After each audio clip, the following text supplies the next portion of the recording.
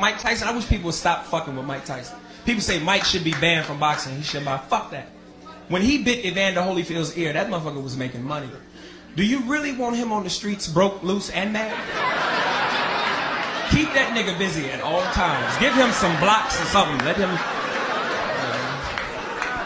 Scariest shit I ever saw with Mike Tyson, though. Mike Tyson did an interview in jail. This was right after the rape conviction. Montel Williams said, Mike, since you've been in prison, has any of the other inmates tried to fuck with you? And Mike said the scariest shit I ever heard. That motherfucker said, you know, a couple times the guys tried to cause problems, but I just pulled them to the side and I whispered in their ear. After that was never a problem. And I'm thinking, what the fuck could he tell a murderer to make him go, I'm not fucking with this nigga?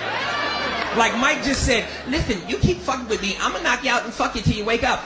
You don't want to be that nigga. You don't want to wake up to this shit. I told you I'm serious. Stop fucking with me.